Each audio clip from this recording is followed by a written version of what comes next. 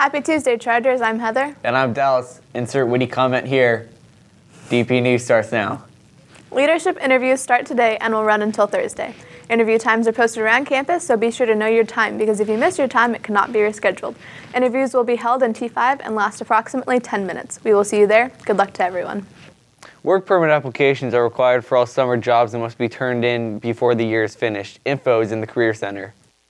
The Chalk Festival has been happening and the art is amazing. Students created this work alone or as a team and have really impressed the judges. Go by the flagpole to see the art firsthand. Tune in tomorrow to see the results and find out who will be representing our school at the E Modenari Festival at the Mission this weekend. DP artists took top honors in the Student Art Fund contest. Congrats to all of our artists. Tomorrow is Senior Dress-Up Day, and tomorrow night is Senior Awards Night. So seniors, get your nice clothes out and wear them proudly tomorrow as you celebrate your amazing accomplishments. Make sure to meet in the gym at 6 p.m. Congrats to senior Martine Castillo for winning the prestigious $2,500 Insight Scholarship. What a great accomplishment for Martine. Congrats to Latin teacher Sarah McGinnis and the 95 students who entered this year's National Latin Exam. DP earned 38 awards, including 6 gold summa cum laude, 9 silver maxima cum laude, 10 magna cum laude, and 12 cum laude medals. Junior Mark Raphael earned special distinction for having won a gold medal for 4 consecutive years. Great job. Talent show tryouts are wrapping up. If there are any last-minute acts that would like to audition, contact Miss Bollinger and A3 immediately. Yearbooks are here. Well, not yet, but soon. On Thursday, the yearbooks will be distributed to anyone who has bought one. If you are a senior and have ordered a book, you can expect to have them delivered to you.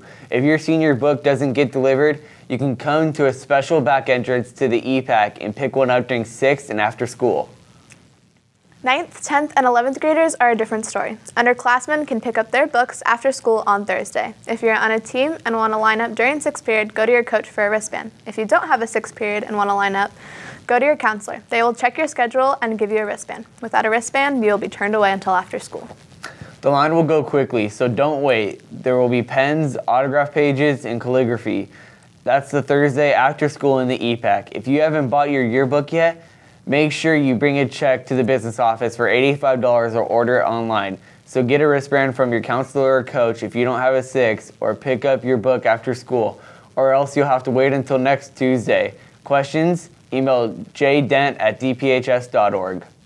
See you later, DP. I'm Dallas. She's Heather. Now over to Native Peach with the sports. What's up, DP? I'm Peach. And I'm Nathan, and let's get to it. We had some winners come out of swim and dive, with Tanner Neal taking first place in boys dive, as well as Mariah Dodero and Amanda Boschke taking third.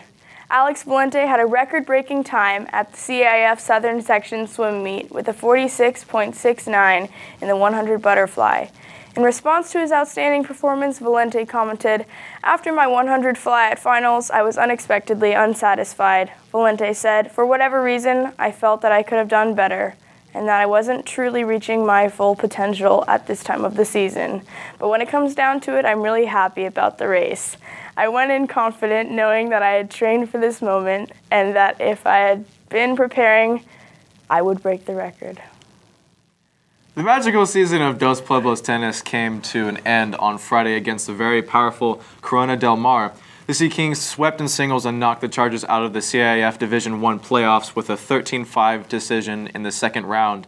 The Sea Kings were known as being a top-flight team against our tennis team and did not go down without a fight. Petra Corpus lost 2 tight singles in the last 2 rounds. In doubles, the first round went over an hour, where Mason Cassidy and Joshua Wang, Alex Yang, and Greg Steigerwald both came out on the short end of tiebreakers in the first round and lost 7-5. Cassidy and Wang won their next 2 sets 6-1, 6-1, and finished their year with a 54-3 record. Yang and Steigerwald won a tight second round set. Steigerwald suffered an injury in the set and did not get to play the third round.